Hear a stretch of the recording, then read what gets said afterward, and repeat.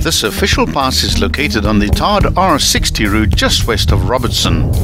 The pass has a single S-curve with a deep cutting near the summit, pinned on either end by two long straights. The average gradient of 1 in 46 is watered down somewhat by the classic profile, with some sections being fairly steep at 1 in 12.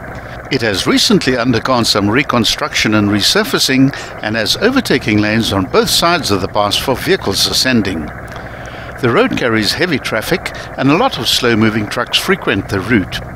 There are no apparent dangers on the pass, and drivers travelling in either direction can enjoy sweeping views of the Robertson winelands. At the western end of the pass is the well-known wine farm Goreeshoogte Wines, which you can't miss as it has a huge South African flag at the entrance. The pass is named after the original farm over which it traverses, one of several old Dutch farms dating back to the 1700s.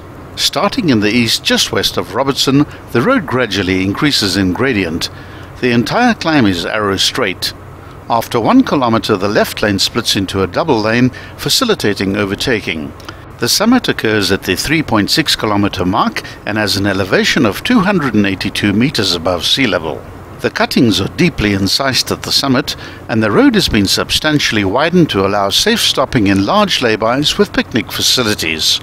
The views to the west are attractive, with vineyards and farm dams dotting the landscape. A small kopje with an old quarry appears on the left, and beyond that the neat vineyards of Goreeshoogte Wines beckon. The road eases out on the S-curve, and the western descent straightens out, gradually easing off in gradient until the western end is reached just after the wine estate.